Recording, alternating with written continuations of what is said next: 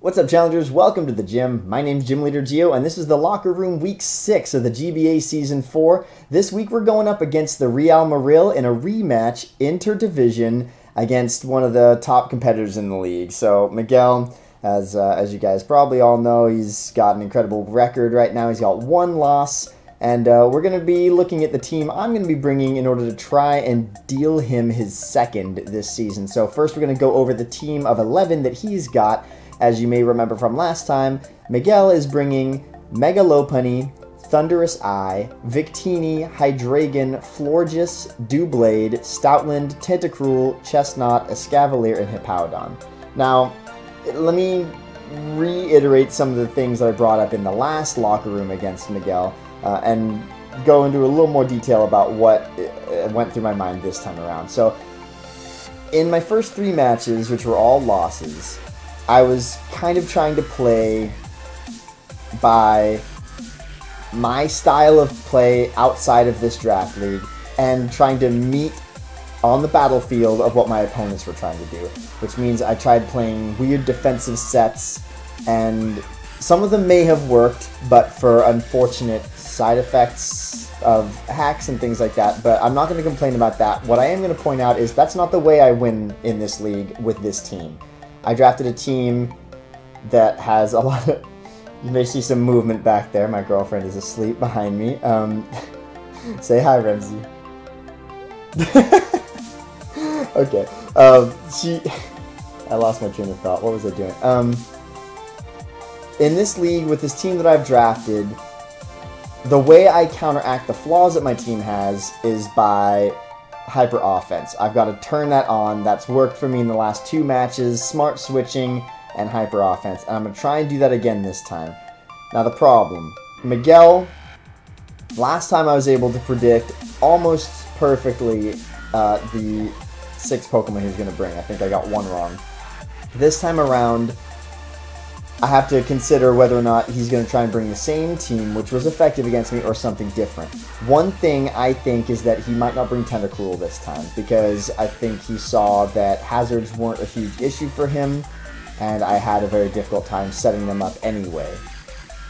That doesn't mean he won't bring it, but that's one Pokemon that was there before that I think might not be there now. Now, I know he's bringing Chestnut again because he wants to counter the Mega Swampert. Mega Lopunny is a powerhouse, and I'm pretty sure he's going to bring it again. I think there's a possibility that he might bring Thunderous Eye this time. Now, he didn't bring it last time, and it doesn't match up really, really well against my team, but it does have a lot of... it's got a lot of speed, and it does have moves that can hit very hard against some of my sweepers. I predicted he will bring Victini again. Victini did a lot of work. I think he still has the same mindset with Hydreigon, so I think he's bringing Hydreigon. Also, I should be writing this down. Lopunny, Thunderous, Victini, Hydreigon, Chestnut. 1, 2, 3, 4, 5. See, this is where it starts getting hard. Because he's going to have to leave out some of his physical, or not some of his physical, some of his attackers. Last time he didn't bring Thunderous. He's got to bring Victini. It just matches up so well against me. He might not bring Thunderous. He'll probably bring Lopunny, but that's not a guarantee. Hydreigon again, another Pokemon, not a guarantee. Chestnut, though, he's got to bring it. It's just, it walls from here till another time slot.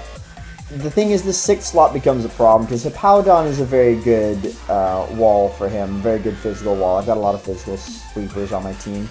Escavalier is also a nice pivot for him, but I'm not sure about any of these, so I'm kind of leaving that one blank. But I've sort of tried to prepare for everything here, because it's round 2. And so let me show you the team that I'm bringing. This week I am bringing Rain, and my team is Electivire, Mega Swampert, Scizor, Politoed, Goodra, and Ditto. And let's go over these sets one at a time. First of all, Viral the Electivire. Electivire is running Thunder Punch, Ice Punch, Earthquake, and Hidden Power Flying with an Expert Belt. Now, I was really considering in that last slot running a Fighting Stab, because if I do that, then I hit every Pokemon on his team super effective against the Escavalier, except the Escavalier. The reason I ended up switching to Hidden Power Fire is that Ice Punch does not do enough to Chestnut, and I want everything on my roster to be able to take out Chestnut so that Ultron is in a great position to sweep. So he's running a very standard EV spread as fast as he can be with Lonely Nature to force his other threats to either give up and lose a speed battle or force them to counter speed creep with me. Max attack, and then the remaining 4 points literally don't do anything because I'm running Hidden Power Flying, so there's no place for me to pick up points. Watch me adjust this here. No special defense, no special attack, no defense, and no HP at all. So I just have 4 throwaway points. Just put him into HP just because. We've then got Ultron. Ultron's my Mega Swampert. Mega Swampert is running Waterfall, Earthquake, Hidden Power Flying, and Toxic. Now, Toxic was a last-second change for me.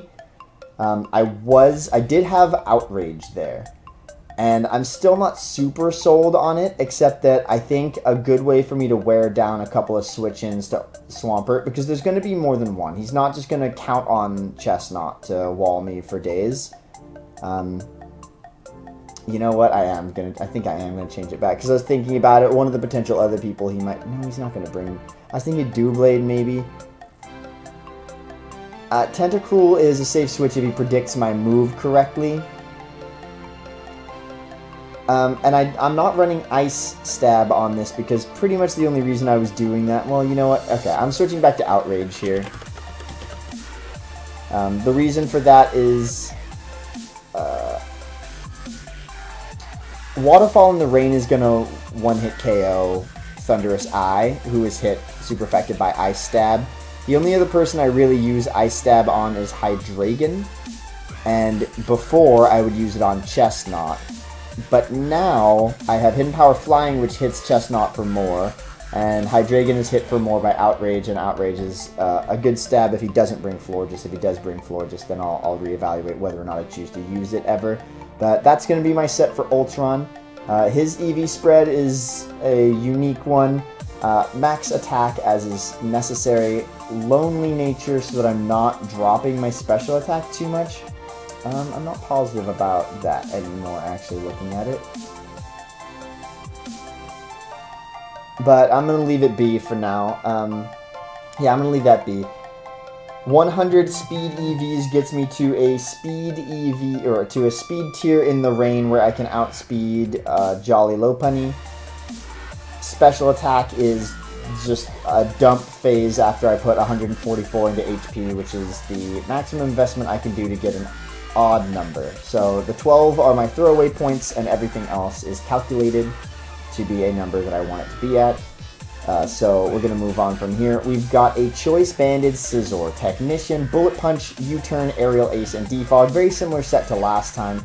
At one point I was contemplating a Swords Dance Scizor, but Scizor is very easy to wall by several Pokemon on my opponent's team, so he's definitely going to be a hit and runner, and there's no better way to hit and run with Proto than to run a Choice Band on him. So he's running a very standard set with max HP, max attack.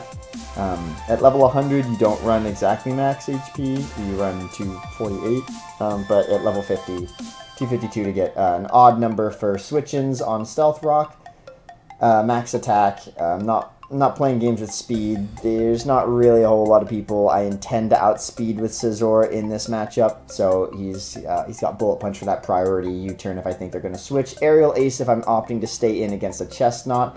Now, I could outspeed Chestnut. He is 1 speed lower than me, but I predict that he's going to actually invest more than just a little bit of speed into Chestnut. I think he's going to invest enough to try and outspeed Politoed again. Now, guys, here's where I'm going to play a little bit of mind games with Miguel. I'm bringing Dollar Bills back, Politoed, Choice Scarfed Drizzle. He's running Scald, Ice Beam, Endeavor, and Protect. I know that seems like an absolutely bizarre set for a Choice Scarfer. Let me explain.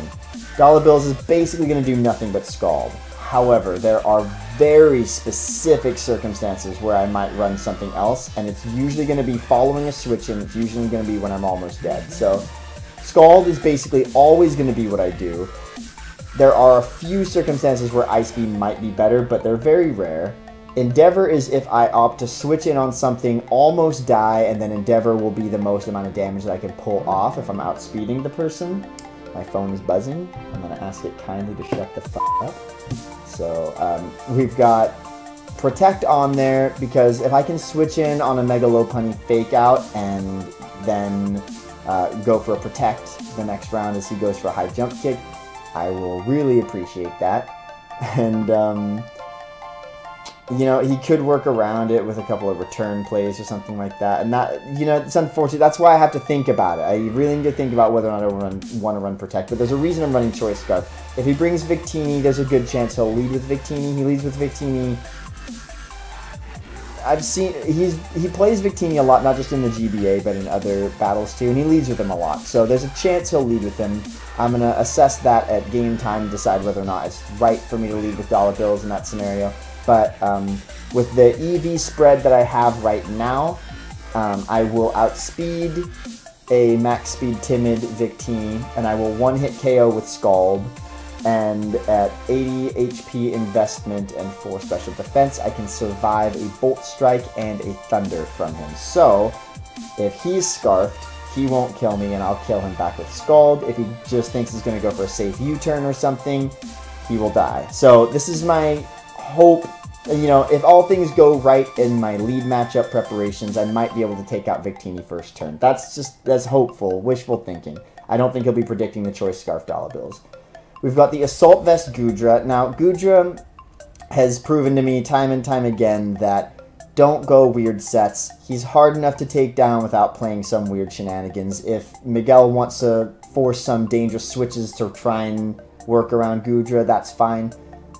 He's got a lot of Pokemon in here that can do a lot of damage to Goodra, even though he's a very tanky Pokemon, so I'm not going to be looking to really have him wall anything. I'm just going to look to him to be a safe switch-in against most of his special threats. He's running 252 HP, 252 special attack with 4 in special defense. He's running Draco Meteor because normally I run Dragon Pulse, but Bunnysaur is not a stay-in Pokemon, not against Miguel's team. His offense is very offensive, and I'm not going to have a lot of option for that. He's going to be switching a lot too, so I'm going to catch him on the switch and try and do as much damage as I can and switch out. Sludge Bomb is the best stab option to cover Florges. I was considering running Iron Tail, but I don't think it's worth the drop in accuracy for only a little bit more damage. I was also considering running a physical set since I'm running Sap Sipper. But it actually just ends up being walled by a lot of the Pokemon that my other Pokemon... My physical sweepers can take on almost anybody on this guy's team except some of his walls. Bunnysaur can take on those walls, so there's no reason for me to run physical in this scenario.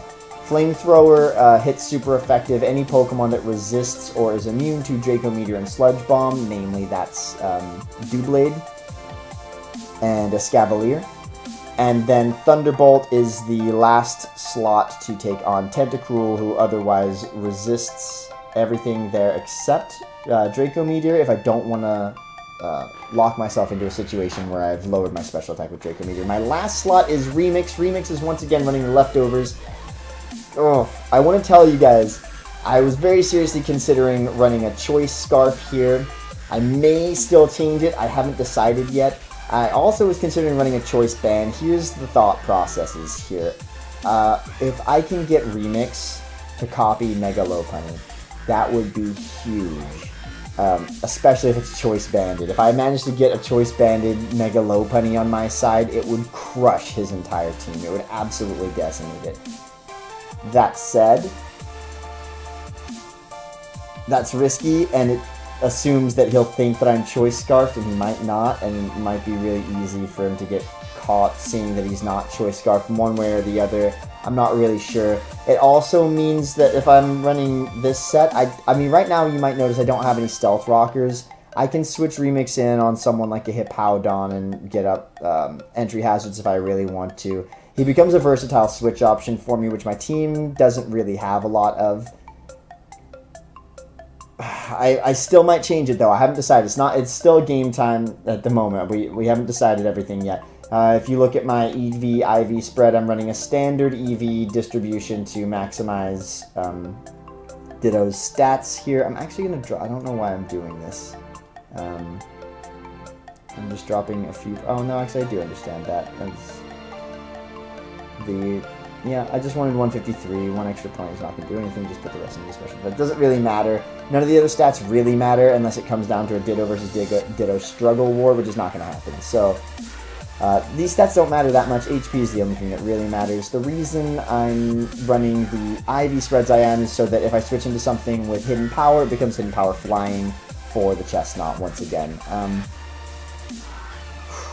It's going to be a tough battle, guys. My team has gone through a lot of reiterations, but I'm hoping this one will do the best it possibly can. So this match will be happening late night my time, so I'm a little bit tired, so let's hope that doesn't factor into the match either.